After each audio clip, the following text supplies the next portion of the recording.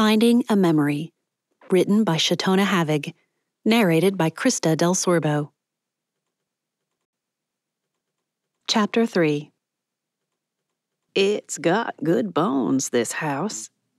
Frank Gray spread out half a dozen sheets of graph paper and taped them together as he spoke. Just cut off 10 squares here. From the other side of the table, Benjamin watched without saying a word. And 6 over here. If Frank thought that'd get the boy talking, he'd need to do some rethinking. There. 1 square to the inch. Time to start measuring. Markers and construction paper came next. While Benjamin measured distances from corners to windows and doorways, Frank put it all down on the papers. Well, he put most of it down. Where he saw walls that weren't load bearers, he left those out. Left out the closets and pantry, left out the cabinets. Now, where are the water sources? We need those. Outlets can be moved, but it's expensive to move plumbing. Shouldn't do that. Once it was all done, Benjamin came to survey the papers. Missing a wall there. Don't need it. We can keep or remove as we please. It's time to figure out cabinets. Frank pulled out his phone. I've been doing my research, and look what folks do with those pallets. I've got calls into places around Savannah. They're letting me bring out my trailer to fill it up. You just need to figure out what you want them to look like and what you need. Benjamin rubbed the back of his neck and stared first at the paper and then at the phone Frank still held. I don't know. I need a change, that's for sure. But I don't really care what it looks like. I just need it to be functional, I suppose. Time ticked past as Frank considered those words. The problem was how to be delicate about things. Of course Benjamin didn't care, but someday Benjamin would be half of a different whole, and if the way the boy, or man he supposed, reacted to the mention of Mallory Barrows, Frank had a pretty good idea of who that other half would be, and she might care. Telling him that, however, might not get the results he needed, something his wife had always said solved the problem for him. Well, my Gina was always a stickler for making sure any changes to the house would raise the value. She always made us stick to trends that had longevity, so that's why I think you want to open up these rooms. Let the light shine through instead of getting trapped and shadowed. Sounds good to me. Not helpful, my boy. He tried again. So we could do some sort of cooktop on an island. It would work to define spaces without needing walls. Okay. They'd need a new approach if he hoped to get started on the cabinets anytime soon. At this rate, I'll be dead before we make the first cut. Benjamin's phone pinged, and Benjamin told it to read the message. At Uncle Bud's grave. Can you come? I need you. Go, son. I'll be here when you get back, unless it's really late. That's more important. Benjamin had made it to the door before Frank had an inspired idea. Hey, ask Mallory what she thinks about this kitchen redo. Women are better at this stuff than we are, and it might give her something to take her mind off things. Great idea. I'll let you know once I talk to her. It's been almost 2 years now. Don't I know it? Lost my best friend after Bud's expiration date. From the far end of the cemetery, Benjamin could see 2 things. First, whoever's turn it was to mow had either forgotten or was too busy. He'd have to come down the next afternoon and do what of it he could. Second, Mallory's text had not exaggerated. She sat with her knees drawn up to her chest, arms wrapped around them and a long skirt covering all that should be covered, thankfully. Her cheek rested on her knees, and it seemed to him that her eyes were closed, but from this distance he couldn't be sure. Lord, what do I say? How can I help? The prayer only made him feel further rather than closer to the Lord. Abba. As if she felt him watching her, Mallory's head rose and she looked his way. Smiled? He thought so. With a wave, he strode through the grass and around to where she sat watching him. The uncertainty in her expression decided his next move. Benjamin sat down beside her, put both arms around her, and just held her. I miss him. I know. So do you. She always attempted to acknowledge his loss as if it were remotely comparable. Benjamin just closed his eyes and held fast. Words weren't necessary. Were they?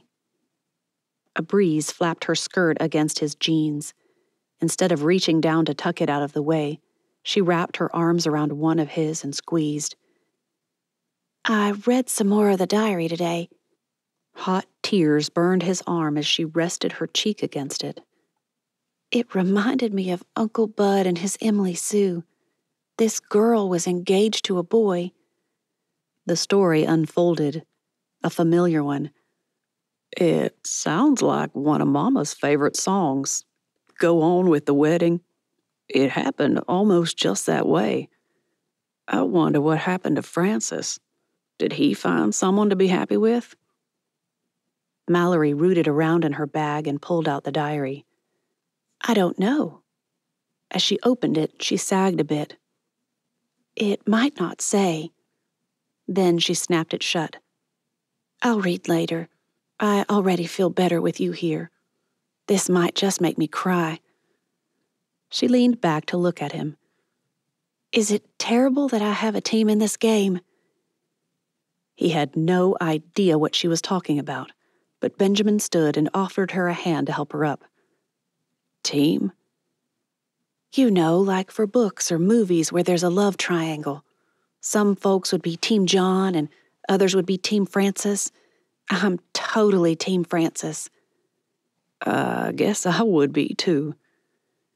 Tears poured down her cheeks and she stepped into his arms without him even offering. Uncle Bud liked him, too. And here I'd started to think you were settling. As it turned out, she was. Only a few long seconds of tears followed before she pushed away from him and flicked them from her eyelashes. Ignore me. Why don't I make us some sandwiches or something? Benjamin steered her down the hill and toward his truck. Mr. Grace is at my house planning new cabinets, but I don't know what I need. He suggested you might have a better idea of what's helpful. When she hesitated, he added, But if you're not up to it, I could call Mama. That seemed to snap her out of it. Mallory hooked an arm through his and sighed. That sounds exactly like what I need, and Uncle Bud would love to see you making the cottage your own.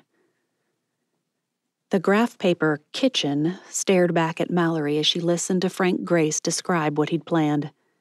A phone appeared with photos of the kinds of cabinets Frank thought they'd be able to build. That threw her into kitchen envy. You can make these out of old pallets? A flip or two of the screen. Man, Frank had mad phone skills. And a video began. She watched a guy load a table up with old pallet and scrap wood. He ripped nails out and left them in a pile while he went to work on each board, planing all sides until it looked new. Piece by piece, Frank zipped ahead to show how the man joined the boards into beautiful doors for a tabletop. I thought about doing that, but he flipped back to the other kitchens. Something like this. I kind of like this shaker style. It's a bit simple, but it also allows for the beauty of the wood to show through. Mallory took the phone and flipped back a couple of photos. How hard would it be to get that kind of whitish look? Not hard.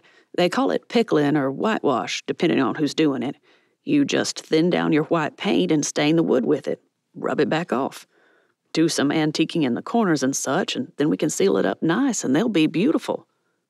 Benjamin appeared with fried fish sandwiches and plain potato chips. Eat up and tell me what we're doing. It's your kitchen, she argued. Between bites of a delicious sandwich that might just rival Beth's, Mallory showed him what she thought he should do. It'll be easy to clean the shaker ones he mentioned. I like easy to clean, and they'll still have visual interest. Sounds good to me, but how many and where? That graph paper took to life as she began making small suggestions. And I wouldn't do those farmhouse sinks with the aprons. You're tall enough without having to bend all the way over to get to the bottom of one of those things. Do you like them? I like the look, but I don't know how much I'd like actually having one. But like I said, Mallory broke off as she realized what he might be getting at. Frank to the rescue. You have to consider resale, but only so far. I suggest you ask folks you know who have them. Get a consensus. A new thought stopped that. No. Benjamin is a fisherman. He is always bringing home fish to fillet, shrimp to clean, nasty things. I think he needs to make sure that whatever sink he ends up with is comfortable for him. Short and tall people get the worst of it. Average folks can probably use anything comfortably. Just get enamel instead of stainless. I think it holds heat better for cleaning. As they spoke, Frank measured and cut out a small sink cabinet and set it in place, a nice little rectangle out of blue construction paper. Okay, now what? On each side of that window you have walls. Do you do shelves, cabinets, nothing? What goes up there? Benjamin said. Something. I wouldn't know what to do if I went to get a drink and couldn't reach up and grab a glass off to the left there. That's just because you're a lefty. I'd have said right. Frank broke into a moment that had promised something. She just didn't know what that something was. Shelves or doors? I like the openness of shelves, but I bet stuff gets awfully dusty. She sighed. But for glasses you use every day, maybe just around the window. You could put glasses and mugs there, any cookbooks on the other side, a plant and maybe canisters of often used things like sugar or coffee over there. But the rest of the kitchen should have doors, maybe glass doors wherever you put your plates, if you like to see them, that is. Green strips half the width of the sink cabinets went up on either side of that window. It left just enough room for a dishwasher and a narrow cabinet to the left of the sink. Do you want a dishwasher? Seems silly just for me, Benjamin said. Won't always be just you here, son. Frank didn't give Mallory an eyebrow waggle, but he might as well have. And houses sell better with 'em. Just use it a couple times a month and you'll be golden. Apparently, Mallory said as Frank cut a dishwasher out of yellow paper, you're getting a dishwasher. They managed to plan out the entire wall where the sink sat and the adjacent wall with the fridge. There, everything stalled. I need to think, she said after a few minutes. A few snaps of the room and the graph papers settled it for her. I'll play around and let you know tomorrow or the next day. Frank polished off his sandwich and carried the plate to the sink. Well, I'll let y'all figure it out. Just call me when you're ready for me to add the next bits. While Benjamin walked the man to the door, Mallory tried to imagine no breakfast bar, no upper cabinets there, maybe an island instead. Island. Definitely an island. She'd just mentally mapped out a pantry that would have Beth from Comfort Cuisine salivating when she felt Benjamin's arms steal around her waist and his breath on her ear as he asked, How are you doing? Should she tell him? All the things she had to say could either bring them closer or drive them apart again. Talk to me, bookworm. I care, remember? Indecision picked a fight with hope and almost won. Mallory hugged his arms and turned to kiss his cheek. I'm doing better with you here. She swallowed emotion that threatened to choke her and croaked out, I'm always better with you. That makes two of us, lovey. Tune in tomorrow for the next chapter. Thanks for listening.